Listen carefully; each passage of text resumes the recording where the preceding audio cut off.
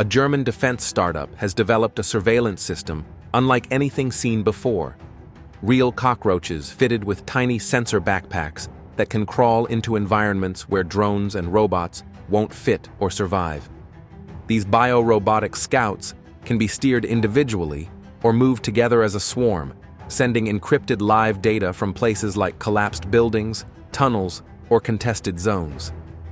So, in today's video, we're exploring everything we know about Germany's cyborg cockroach swarms, how they're built, what they can do, and what they might mean for the future of tactical intelligence. Let's dive in.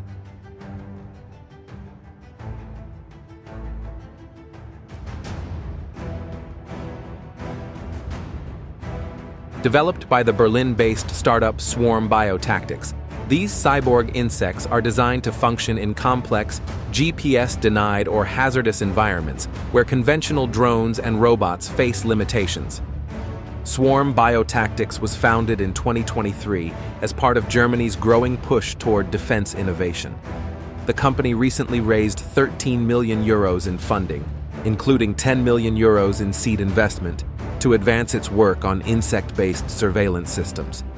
While the concept of cyborg insects isn't entirely new, Swarm is among the first to pursue scalable deployment for military and security applications.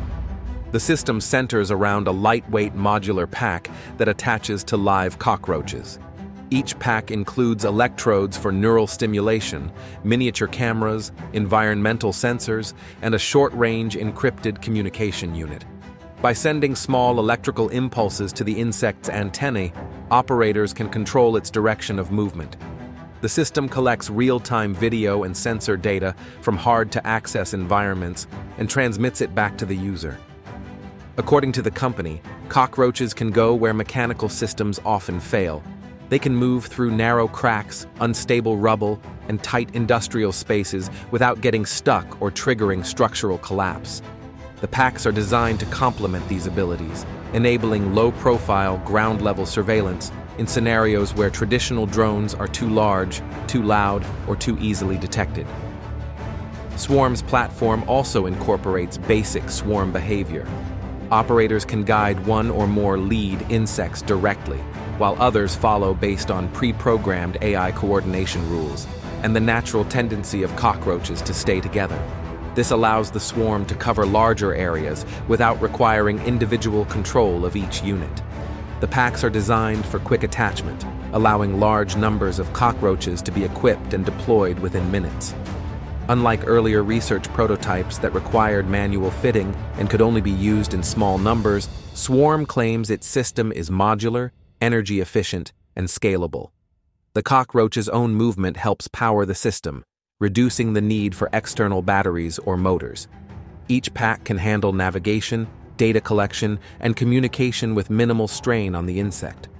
In practical terms, the technology could be useful for search and rescue operations, military reconnaissance, and security missions in confined or hazardous environments. For example, cockroach swarms could navigate collapsed buildings to locate survivors, detect gas leaks, or assess structural conditions. In military settings, they could enter contested areas ahead of human troops, relaying video or sensor data without revealing their presence.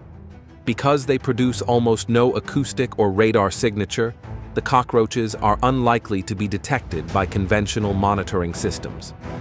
Their ability to operate silently and in large numbers could give them an advantage in situations where stealth and persistence are essential. If one insect fails, others can take its place, or in some cases, assist it in recovering, based on behaviors observed in field testing. Despite its promise, the system faces technical and ethical challenges. Each insect has a limited lifespan and may shed or damage its pack during molting. Environmental hazards such as moisture, dust, or extreme heat could also impact performance. For the technology to work in real-world conditions, the packs must be durable, replaceable, and easy to reattach. There are also unresolved ethical concerns. While cockroaches are not protected under most animal welfare laws, the use of live organisms for mechanical tasks raises broader questions about regulation and control, especially within the European Union. Swarm maintains that the insects are unharmed and continue to live normally after their missions. But some experts have called for clearer ethical standards and oversight as the technology advances. Another challenge is communication reliability. In dense structures or underground tunnels, signal strength may drop, limiting the range of direct operator control. This is why improving autonomous navigation systems remains a key part of the project. Swarm is still developing algorithms that would allow cockroaches to complete missions independently once given initial direction. Germany's support for this kind of platform reflects a shift toward unconventional systems in its broader defense strategy. As Berlin increases defense spending to meet NATO targets, there is growing interest in AI-enabled tools and next-generation surveillance methods. By funding early-stage companies like Swarm alongside traditional contractors, Germany is positioning itself to lead in specialized ISR technologies that could reshape battlefield intelligence. Globally, very few countries have made comparable progress. While China has tested similar bio-robotic concepts using bees and beetles, most remain confined to labs or small-scale demonstrations. Swarm's project appears to be the first aimed at delivering a modular, mass-deployable system for real-world ISR operations. If successful, it could influence how future reconnaissance tools are designed, especially in environments where drones and robots reach their limits. Germany's cyborg cockroach swarms may sound unsettling, but Swarm Biotactics is building a new toolset for ISR, where traditional robotics struggle. The real test will be whether they can operate reliably, ethically, and effectively at scale. What do you think? Will cockroach scouts enter military and rescue arsenals soon, or should resources go elsewhere? Let us know in the comments below. And if you found this video insightful, make sure to give it a thumbs up and don't forget to subscribe to our channel for the latest defense news and analysis.